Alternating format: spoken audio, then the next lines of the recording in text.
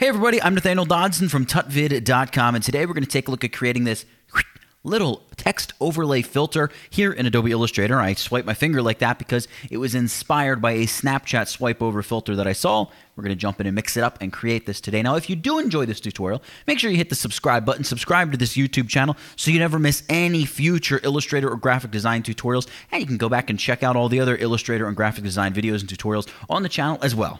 Let's jump into this tutorial and check it all out. All right, so here we are in Adobe Illustrator, and I've created a document already. I'll just bump up to File, New here to show you. It is a simple 2560 by 1440 sized document that is in pixels. I'm going to hit Close here because I already have a copy of this document open. I'm going to head over and grab the text tool right off the bat, and I'm going to click a single time, and I'm going to type the word new, and then hit Enter, Return, and type York for New York. And you can see the text is tiny, way down there. We're going to change the size here. You want to go Window and choose Type, and then choose Character to open up the Character panel, which I have open over here. And for this effect, big, bold, like chunky, sci-fi type fonts I found work the best. So I'm going to use a font called Dubtronic or Dubtronic or something like that. Where is it here? Dubtronic Solid. It's a free font. I believe you can get it at DaFont or Font Squirrel or, kind of any of those free font purveyors online. We're going to change the size of this font to 300 points. You can see much larger. Now you can see New York, but you can do this with your city. I'm just choosing New York. I'm going to set the leading of the font here to 225 points. Let's try that again. Let's select that, go 225. There we go. You can see it just pinches the letters together a bit more like that. Once we've created what we need from our live text, we're going to right-click on that live text and choose this option right here, Create Outlines. So we're going to take the live text, convert it down to artwork, and next we're going to go Effect, Stylize, and we're going to choose this option right here, Rounded Corners, because we really want to make this even a little bit more bubbly looking than it is. It's really cool, the fact that it's all solid type, but I want it to be a little bit more rounded and bulbous, if you will. I'm going to tick on Preview, and I think I'm going to bump the radius up to about 15 pixels. Now, it all looks pretty good. The stuff I'm kind of concerned about are there in the E. Maybe that'll be okay. We'll be able to get away with that, I think. But this big wumpty-woo here in the R, that's a no-go. We're gonna have to fix that and tweak that and adjust that, and I'll show you how to do that here in a second. Let's go ahead and hit OK to apply this rounded corners, and let's copy this text and then paste it in front. So we'll go Edit, Copy, and then just choose Edit, Paste in front. Edit, Paste in front pastes physically in front of the artwork we had, but also, and more importantly, it just pastes it right in place. I'm going to collapse my swatches panel here. And I'm going to come down here, and I'm going to hit this little arrow to just pop this layer open. And you can see, in fact, we have two copies of this text artwork group. Let's hit the little eyeball icon to shut off the top group. We'll select the bottom layer here by hitting that little circle, which is going to allow us to select it. We're going to double click here on our Appearance panel. If you don't have that, you can always go Window, Appearance. We're going to pop that open, and I want to get rid of the rounded corners effect that we applied. So we're just getting rid of it here on this one copy of the text. Drag it to the trash, and you can see we're back to having this sharp text. Next, I'm going to right-click on this and just choose to ungroup it so we can select any of these letters. And we can actually just delete all of the letters except the letter R. Remember, the letter R is the one that we want to mess with here. I'm going to collapse my transparency panel here. I'm going to drag my layers panel up a little bit just so we can see a little bit more of what's going on. I'm going to turn on this group here, and what I want to do is I want to make this kind of editable artwork. I can shut off this compound path for a quick second just so we can see that damaged R. This is all to repair this R. We're going to go Object. We're going to choose Expand Appearance. That way we're kind of locking in those rounded corners, converting these to, paths. And let's ungroup this group of artwork now. Right-click, choose Ungroup. You can see we have all these letters here in our Layers panel. I'm only interested in the R right now, so it's this kind of funky R. So what we'll do is we'll turn our compound path of the other R back on, and we'll just drag a selection over both R's, just like that. Now we're going to open our Pathfinder panel, which I have right over here, but it's up here under Window, Pathfinder. And we're going to choose this icon right here to divide these two shapes. And what it's going to do is it's going to chop them all up into a bunch of smaller shapes, any overlapping areas. And then we'll go Object and we will ungroup this. So now we have all these individual pieces of artwork. If I collapse my Appearance panel here and the Pathfinder again, you'll have a better idea. See all these like sharp bits and pieces of the R. Let's just zoom in on the R here, and we'll just simply delete the bits we don't want. We want to get rid of the outside corners, right? Because we want all of this R. We want this R to have all of of these nice rounded corners, right? Where's that inside, right? Actually, no, that's good. We do want the inside to be a little rounded. That's probably more how the R should work. So now let's drag a selection over this. We have all these different shapes that we're selecting. We're going to go back to the Pathfinder panel here, double click to open that up, and I'm going to choose this option here to merge all of these into one compound shape, just like that. So now our R is kind of nice and rounded, just like the rest of our letters. You just had to go in there and kind of mix things up to fix up our type and make it exactly how we want it to be. If you're enjoying what you're seeing here, consider supporting this channel by picking up a copy of one of my Photoshop courses. There'll be a link up in the corner of the video. It's the little eye icon, or there's a link right down there in the bio. Boom, you can click it. Go check out the course. It's on Photoshop, I know, but it's the best way to support this channel. You can click that link, check it out. If you're interested, pick up a copy. This channel is supported entirely by viewers just like you, so if you pick up a copy, thank you so much. Let's get back to the Illustrator tutorial. So let's select this text by dragging a selection over it. We'll go Object and choose to group this up. So now you can see all of our text is back in one group within our layer once more. I'm going to duplicate this text, so I'm going to copy it. I'm going to go Edit, Copy, and then I'm going to paste it in front. And I'm going to paste it in front a second time. So I'll have 3 copies of this text all together, and then I'm going to select and just hide that first group. So we're going to hide that first group. We're going to focus instead on these 2 bottom groups here. Let's drag a selection over this text. It's going to select both of those groups. As you can see here, they both have the blue squares next to the selection indicators in the Layers panel there.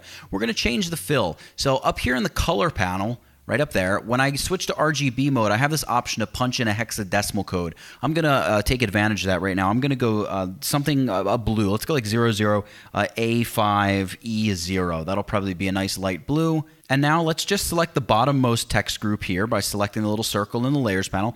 Hold down the Shift key and let's nudge downward 1, 2, and then nudge to the left 1, 2, just like that. And now what we want to do is go Object, Blend. We're going to choose Blend Options.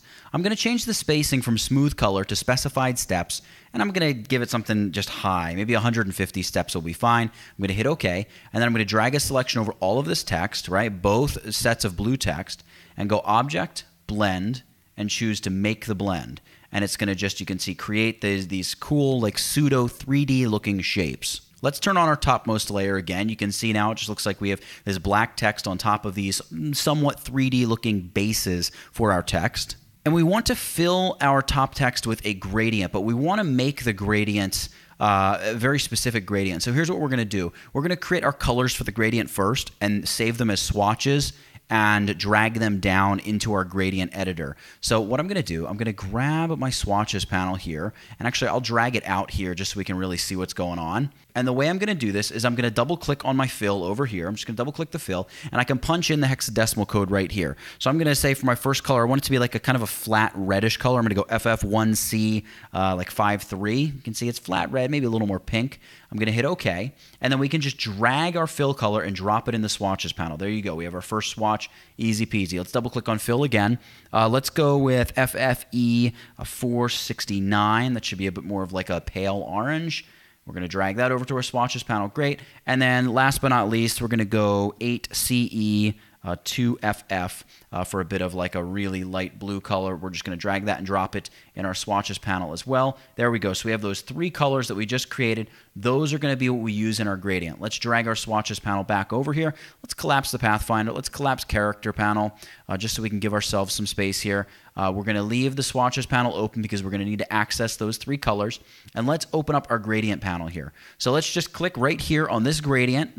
By selecting that little thumbnail, you can see it's going to fill our letters with that gradient. Let's change the angle of the gradient to like 90 degrees, but we're going to have a problem here because I want the gradient to go from top of the text all the way to the bottom of the text. I don't want it to just go from the top of each individual shape. You see how it's black at the top, white at the bottom? The gradient's reading across each shape individually. I don't want that. I want it to read it as one group. I'll show you how to do that in a second. Let's create our gradient for now. I actually want the angle here, by the way, to be -90. We want this white stop over here. That's got to be the top of our gradient. So we're going to drag the pink out and drop it on top of the white stop. And there we go. We replace the color on top with the pink. Let's drag our yellowish stop out. I want this to be around like 40 to 45%, maybe like 42.5% in terms of the location right down there. That's pretty good.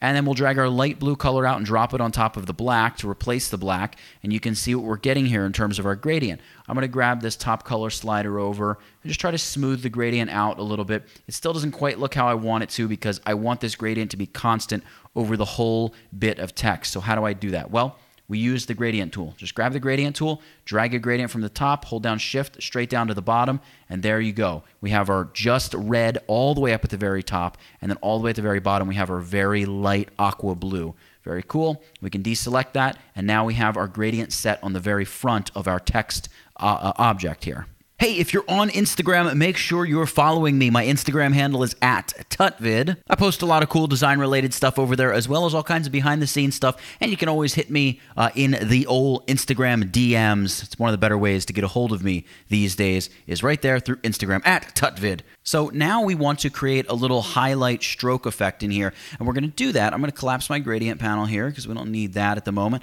Also collapse my swatches because we don't need that. Let's just select this colorful front face of text here and copy it and paste it in place. So we'll go edit copy, and then we'll just choose to edit paste in front, and I'm going to get rid of the fill, so we can just come over here to the bottom of our tools panel and hit the little slash icon to dump the fill. We're going to give it a stroke. We're going to give it a white stroke, and I'm going to open up my stroke panel here. There we go. And all I need, well, actually I'm going to double click to open this up a little bit bigger. We want this to be something like, let's go with like a 5-pixel stroke. And this is important here. I want it to have round caps, and I also want it to have rounded corners. That's going to just help us with what we're about to do with this particular shape.